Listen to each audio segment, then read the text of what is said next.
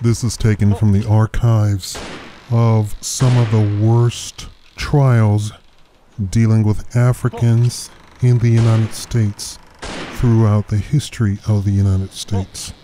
This will be a mini-series on the Amistad case. The improbable voyage of the schooner Amistad and the court proceeding and diplomatic maneuvering that resulted from that voyage from one of the most significant stories in the 19th century.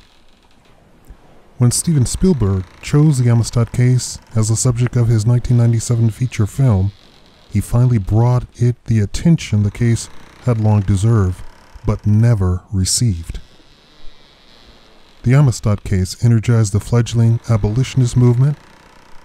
An intensified conflict over slavery prompted a former president to go before the Supreme Court and condemn the policies of a present administration, soured diplomatic relations between the United States and Spain for an entire generation, and create a wave of Christian missionaries to Africa.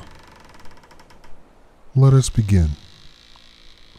Two sea captains, Peletia Fordham and Henry Green, were shooting birds among the dunes at the eastern tip of Long Island on the morning of August 26, 1839, when they were startled to encounter four black men wearing only blankets.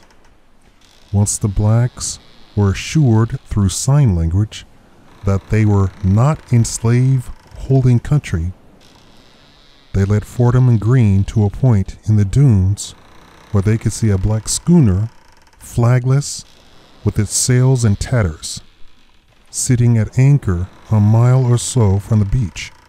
Another small boat was on the beach, guarded by more black men, many of whom were wearing necklaces and bracelets of gold doubloons. One of the black men, who appeared to be the leader of the group, told Fordham and Green that they were two trunks full of gold aboard the schooner,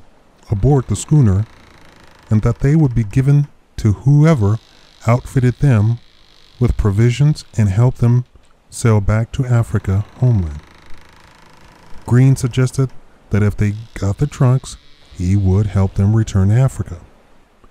Green's and Fordham's dreams of riches were interrupted by a brig of the U.S. Coast Guard, the Washington, which intercepted the rowboat as it made its way back to the schooner. The commander of the brig, Lieutenant Thomas Gedney, boarded the schooner and ordered at gunpoint all hands below the deck. Two Spaniards emerged from below. One was old, bearded, and sobbing. The other was a man in his mid-20s. Jose Ruiz, the younger man, spoke English and eagerly began to tell the tale of mutiny, blood, deceit, and desperation above the Amistad. Tune in for the next episode of this series. Thank you for watching the Shakaama Live Show.